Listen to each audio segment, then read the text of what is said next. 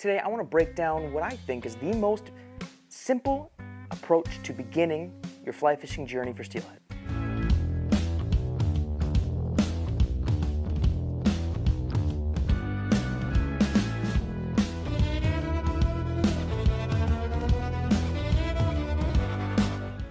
So most people think that there's this connotation towards fly fishing that requires a ton of gear, lots of high-end and expensive stuff, but when it comes to Great Lakes steelhead, that's really not the case.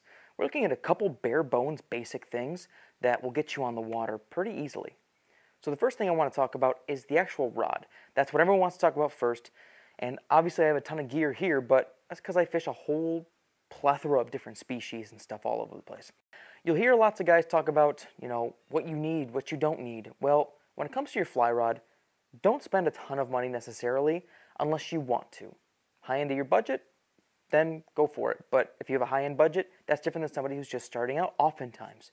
So when we take a look at gear, quite often we're looking at gear that will get the job done for the beginner.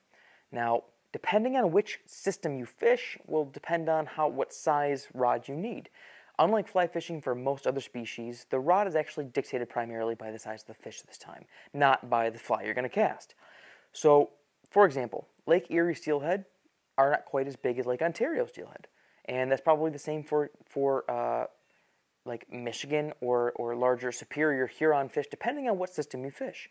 So, for example, in Erie, you might be looking at a 6 weight or a 7, but you can get away with an 8. But for Ontario, you're going to probably want an 8, maybe a 9 or a 7. Depends. But guess what? Every time you take one of those rods to a different system, you can still land fish. It's just not the most ideal. Again, jack of all trades, master of none doesn't necessarily mean you're not catching fish. Because at the end of the day, it's more so about the angling ability of the angler than it is the actual gear. The more important thing to me is the reel. Your reel dictates primarily how effectively you can fight fish, but don't let that stop you, because I've fought fish by hand before, and I've also fought fish on a click pawl reel on a bamboo rod. So remember, it's not always necessarily super important, but if you're going to spend your money, I would spend it more so on a reel. That doesn't mean that it's the most expensive thing in the world, however, though. For example, this reel here is unbranded, but it lands fish. This happens to be an 8-weight reel, but that doesn't mean that it's any worse off than, say, a 6-weight reel in unbranded. You want a different caliber of quality, and here's the thing to think about. Not necessarily the amount of drag you can have, but the lack of the inertia required to start the drag. Picture this. You've got your spool, and the fish takes off. Well, you want the least amount of startup resistance because you don't want the fish to snap you off on a quick break. That's where you get sometimes better quality with a higher end reel, like Qualifly, Carbon Tech, or Maverick, or you're looking at, I have some Ross, like the Animus, or even the Colorado LT is capable of handling these fish. You want a consistent, smooth drag, and you also don't want necessarily a reel that will spool itself out when the disc breaks give a little bit. So that happens a lot in super cold weather. If you're fishing in the early fall, it's not going to happen as much as it would in January around here, for example. So I have a bunch of different videos on my favorite reels. That's not what we're going to get into today. However, if you're interested, I'll put a couple links in the description below. So we've covered it.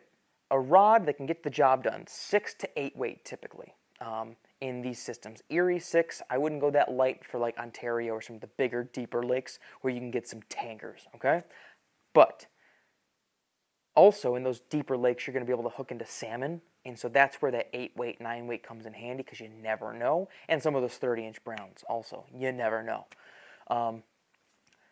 I would always err on the side of also having some form of polarized sunglasses. They don't have to be expensive, but they allow you to see underwater a little bit better from above the water, but primarily they're to protect your eyes, okay? One thing that every new angler does need who's fishing for steelhead, though, is some of our sick apparel. I'll link this below. We've got some awesome hats. Got some awesome Steelhead specific and rainbow specific stuff for the run coming up. Lots of good deals. Some of the softest, most comfortable clothes I own. I don't buy anything else anymore, just my own stuff. Shameless plug, but it'll be linked below. Now your line. Your line for Steelhead doesn't have to be that great. Why? Because around here, you're not actually casting all that far or that often. In fact, primarily we're doing a chuck and duck style in the Erie tribs because of how close contact your fishing is. And with that, I rarely actually do a full-fledged cast during steelhead season. Doesn't mean I haven't done it, but remember that you're going to be fishing typically lots of weight, especially in these plunge pools and things where you're going to have fish holding. So it's not going to be pretty casting, which makes it excellent for beginners. So you're learning to fish, you're learning to cast, you're learning to do all these things really, really effectively that can graduate you into the spring season if you decide to go fish for trout, which you should. So when it comes to your line, look for something like a double taper or a weight forward that's inexpensive for you that you can bash around your first couple of seasons. Okay, because realistically, a lot more of your indicator or your sighter is going to be out of the water than your fly line is. Do you need a net? This is something that always new clients ask me. No, you don't need a net. If you go with a net, please get a rubber basket, a rubber net bag.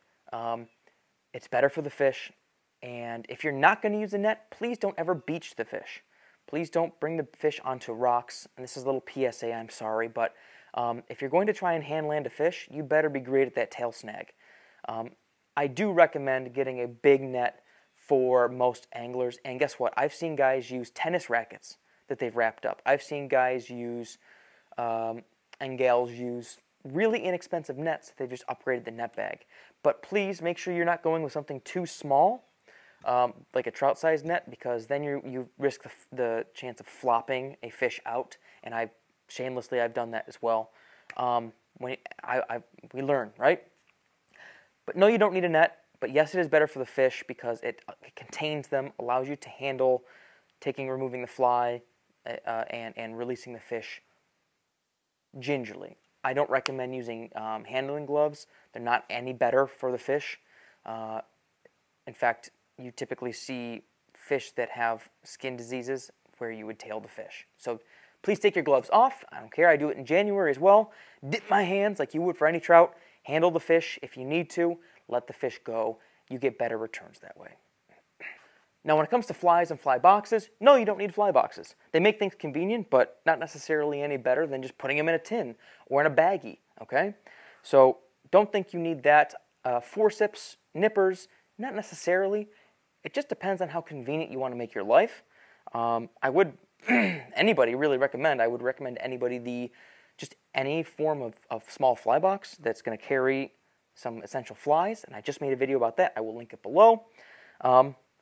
But, you know, it makes things easy, it makes things convenient, and it lets you be organized. Organization is key if you want to continue to fish instead of pick through your stuff.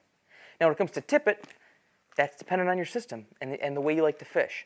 I fish anything from a 4X all the way to an 8X or 12-pound, depending on what I can get away with. If I'm fishing really low and slow, and it's highly stained, I'll fish like an 8X tippet or a 1X tippet. But if it's super gin clear and really low water, I might be down to a 4X, 3X tippet, depending.